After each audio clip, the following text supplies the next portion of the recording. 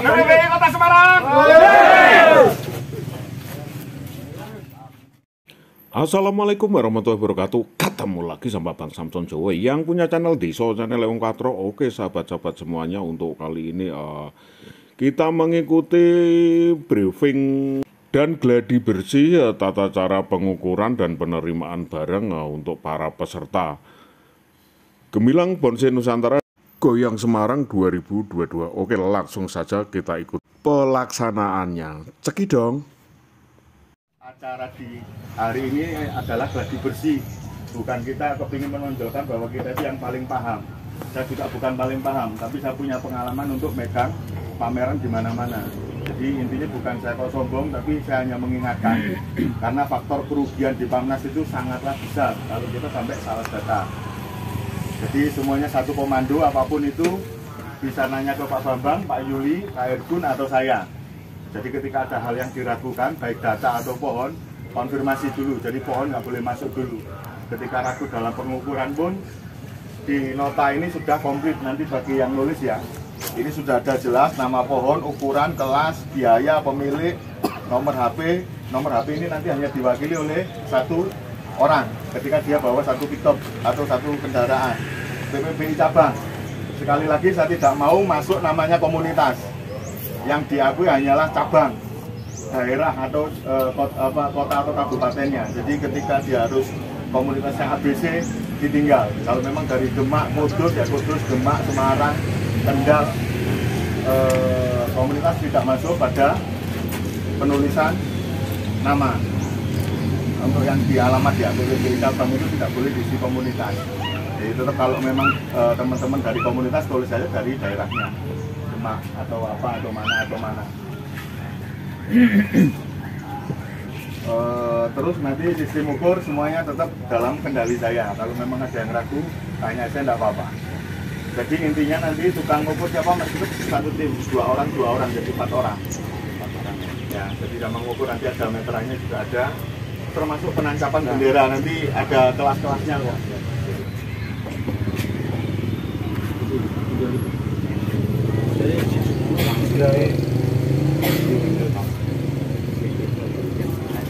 Jadi nanti yang tukang ngukur, teman-teman yang badan ngukur dan nulis kwitansi, nomor pendaftaran ini harus urut dari 001 sampai nanti berapa.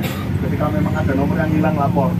Kalau memang harus dilompati, kalau harus dicari.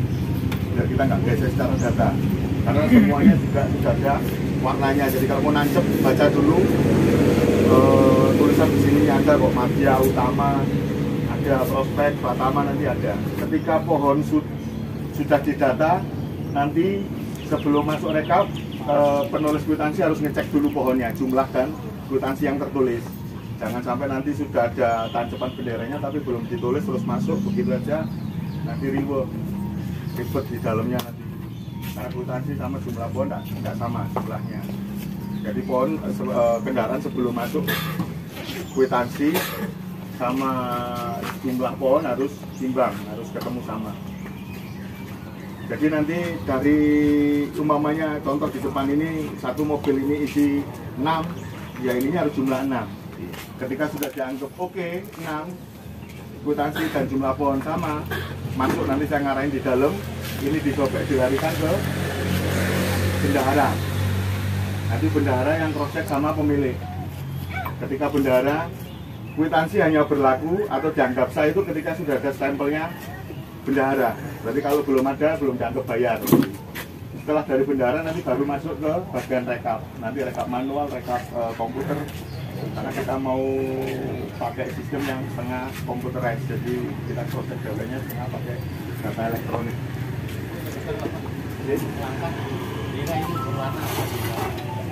Ya, makanya yang bendera berwarna ada tulisannya kok. Makanya kita ibaratnya tidak mau nunggu lama, kalau dia mau pulang. Daripada jenengan dulukan orang yang buru-buru, jenengan malah gesek data.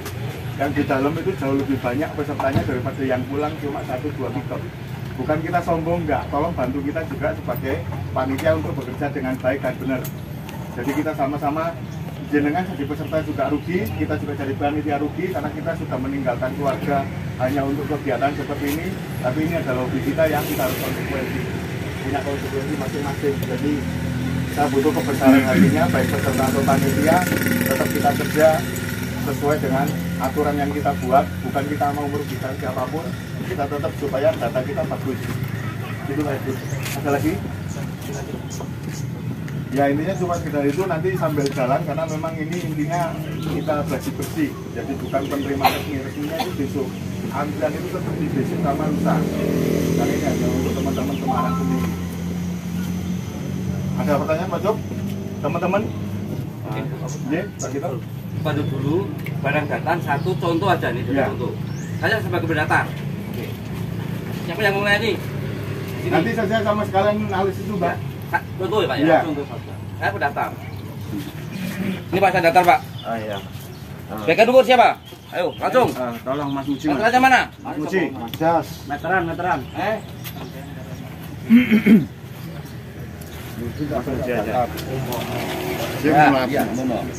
Teman-teman, ya ini dari bibir ini ya, dari bibir pot sampai tinggi ini nanti ukurannya. Ya. Sudah tahu tugas semuanya ya? Mas Muji yang di sini aja Mas, karena ini paling tinggi sini Mas. Ya.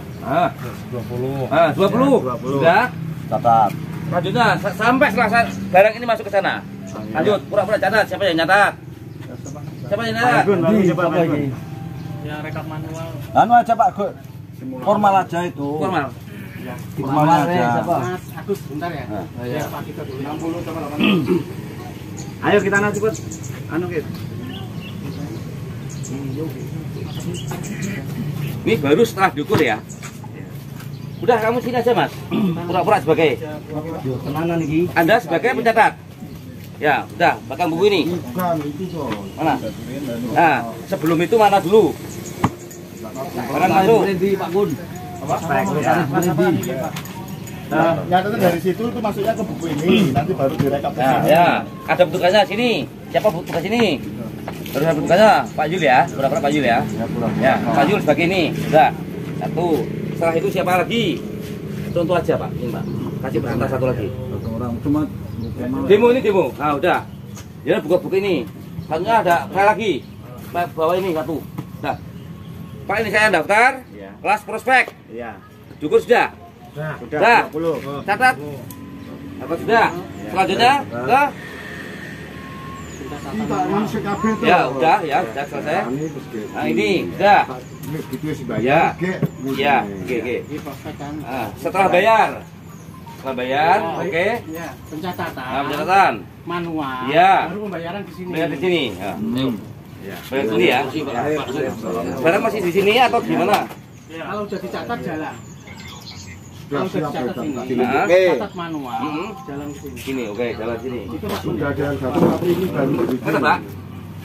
Pokoknya nggak usah jalan-jalan. Oh ya, nah, petugasnya perhatikan turun nanti. Selesaikan. Ya, udah selesai.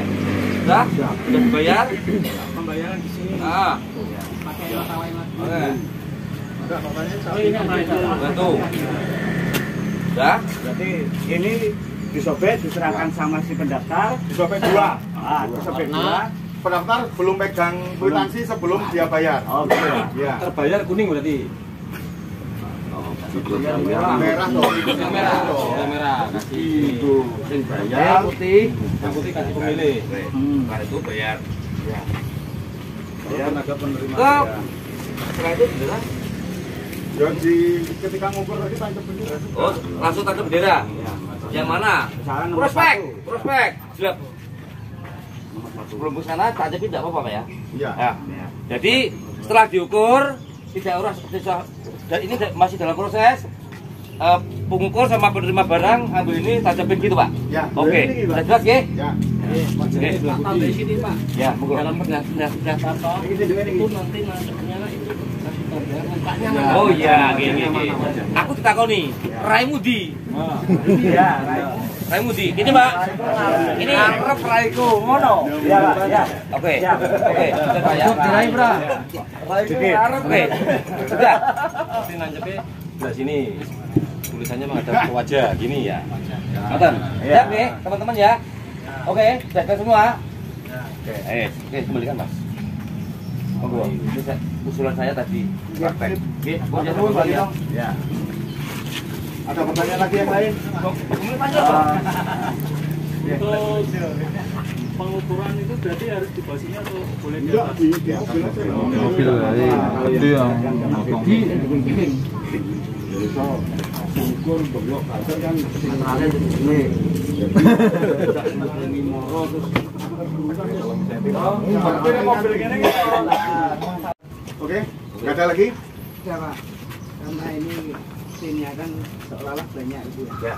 Harus ada satu komando yang bawa satu barang yang di sini ada, dia di sana ada. Oke, sudah. Oke, itu sudah. Nanti saya handle termasuk display segala macam. Nggak boleh semaunya. Ada peserta request tempat, nggak bisa.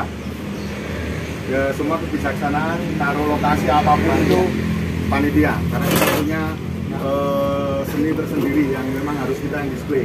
Kita nggak bisa ngecak. Sudah? Tambun? Monggo. Mundur Ada lagi? Tambun? Bisa.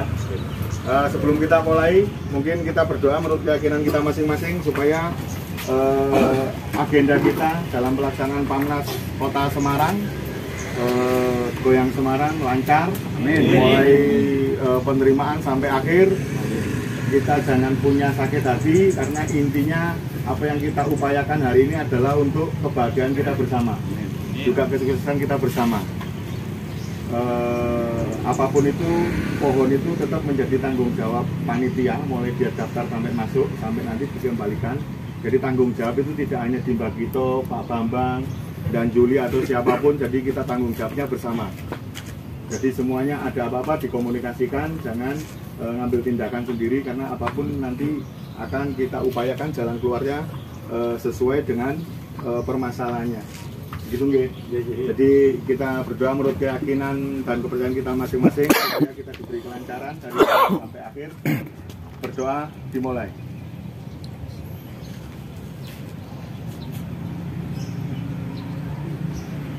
Doa selesai. Yuk. Semangat! Kota Semarang.